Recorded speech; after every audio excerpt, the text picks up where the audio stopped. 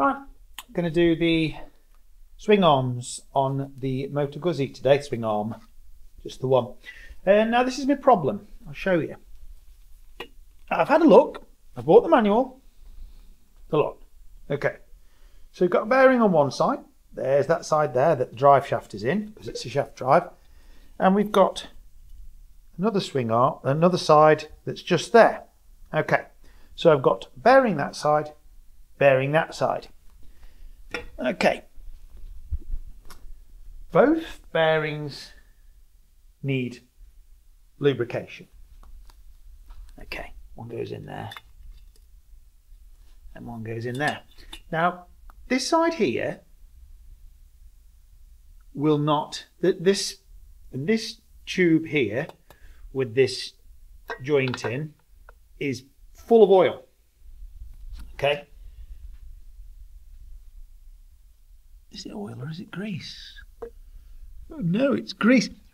When I opened this, a ton, when I dismantled this, a ton of oil came out. Now I thought it was out of this here. It was dripping out. Loads and loads of oil. What looked like EP90 gearbox oil. But I'm just looking at it now. And it looks more, no, that's greased rather than oiled, isn't it? Okay, well that's good. That's good. If that's greased rather than oiled, that means, yeah, grease or oil. Anyway, the basic problem I was going to have was, do I grease both bearings before they go in, or do I just grease that bearing, because this bearing here will get some oil that's splashed out of this tube here, and I don't know the answer. And I have got the manual and I can't find it. It isn't in the manual. Look, it's a crap manual. It's a really crap manual. It cost me 50 bucks off eBay. Look, dude, I know you didn't write the manual. Look, hey, I know you aren't watching this, but it was crap. It was just rubbish. eBay manual, and all it talks about is the font size. It's just rubbish. There's nothing on YouTube. I'm going to have to make it up as I go along. There's very little point in asking on the internet. All I get is wisecrack answers normally on the Moto Guzzi page. It's like, oh, you should get the manual and follow it. Yeah, go to hell. Absolute nonsense. So I'm just going to have to work through it myself. If you do know the answers to what I should be doing, it's going to be too late because I will have done it anyway. But put your hand up and share your knowledge so that people like me don't have to guess. It isn't available on the internet. The answers to my questions are not available, or if they are, someone's hidden them. Okay, so they're not anywhere near accessible enough. I'm going to make, well, here mine are. We're going to fix this, and I'm going to make it accessible to anyone else to do the same. If you know the answers and you're keeping them to yourself, shame on you. I was wrong. I lied. There is somebody who'll help you. There is someone out there. I have just rung Mario from Thunderbikes in Perth, and luckily his customer, who he was serving at the time, was on the phone, so he had 2 seconds, and in 2 seconds flat he told me what to do. So Mario says, no oil in there, grease, no oil, oil in the diff, oil in the gearbox, no oil. So grease there, and then I will top up the oil in the gearbox and top up the oil in the bevel drive, whatever you want to call it. It's not really a differential, but everyone calls it differential because it sort of looks the same. So you won't be watching this either, Mario, but thank you so much. I am passing on the information to everybody who wants it on the internet. Who knows, maybe they'll even subscribe. When you're driving an oil seal back in, well, not when you're driving one, but when I'm driving one back in, I just use a big socket. Find a socket that fits right, and that's what I use, and I'll tap it in with that. So I'll just tap it there. Oh, hang on, it's too big. Okay, that's not a problem. The principle's the same. I'm just going to find a socket that does fit and then use it to tap the oil seal in. This is the bit. Are you ready? So this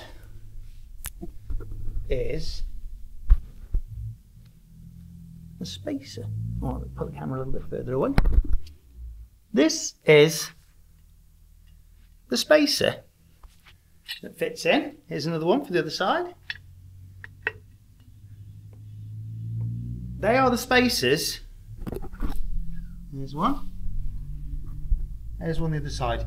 There are the spacers that were missing that meant that this bike's been driving sloppily for a year and came to me for a song. Right, I'll put those two spacers in. I'm going to put it back together. Then I'm going to drive it. I won't go too far before showing you. So that goes in there, all the way in. Now this was a pain in the backside. Obviously I had to line up the drive shaft in there with the output shaft coming out the gearbox. Getting that lined up in there, around the rubber, inside the rubber gaiter, and a bearing this side and a bearing that side lined up, took some fiddling. But I can see already that either of them being tight, that the slop has gone out of this back end and it's done the job. So I'm just going to tighten those up now. I am going to use a vernier gauge to check that that is as far in as that before I put the lock nuts on. Okay, so what I should do is they've got a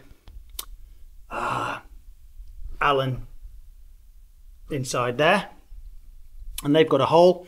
So once I've got them to the right tension, which I'm going to do by hand, which is just going to be what I think is tight enough, I'm going to hold this steady with an Allen key that's going through there, and then I will tighten that up to, again, what I think is tight enough.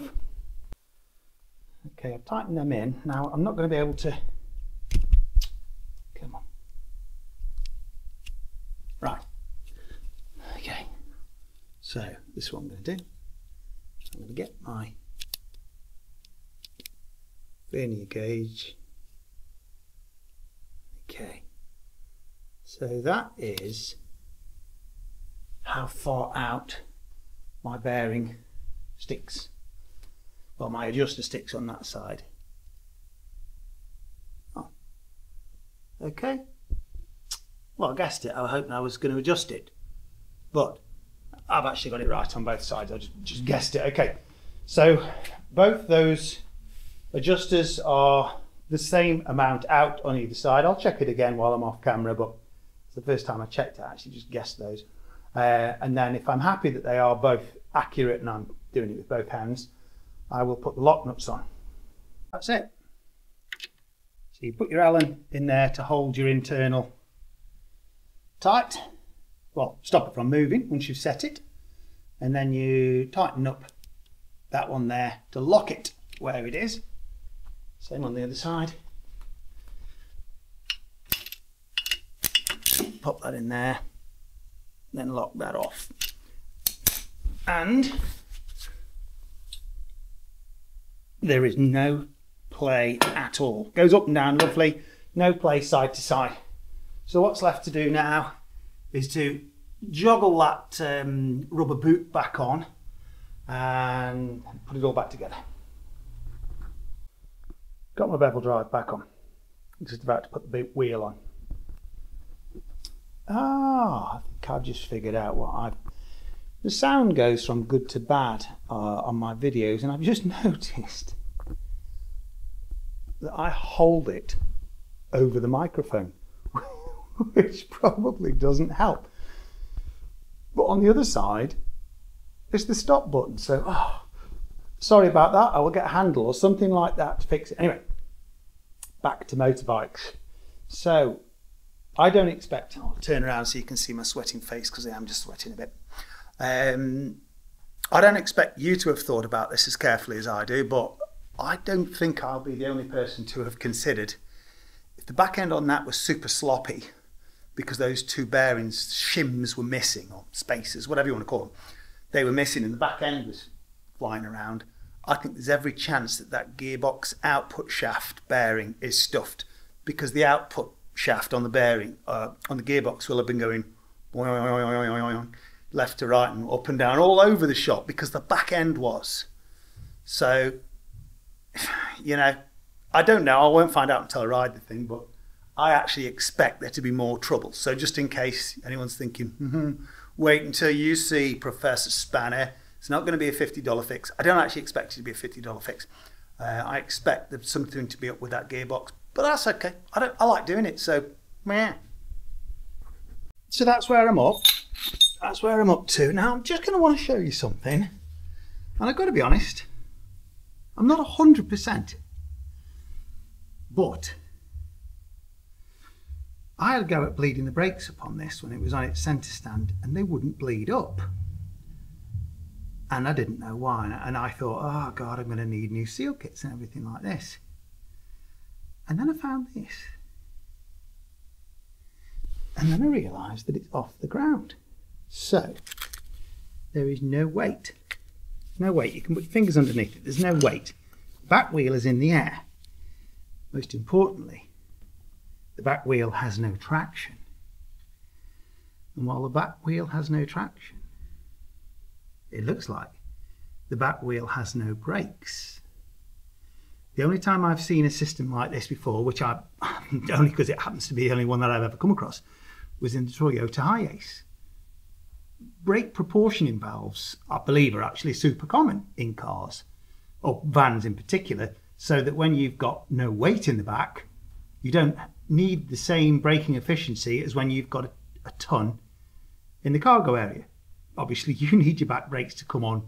You know, they're fine. And your back wheel and your back tyres are never going to let go when you've got a ton in the back. So you're always going to have traction. I've never seen, not traction control. Oh, is it traction control?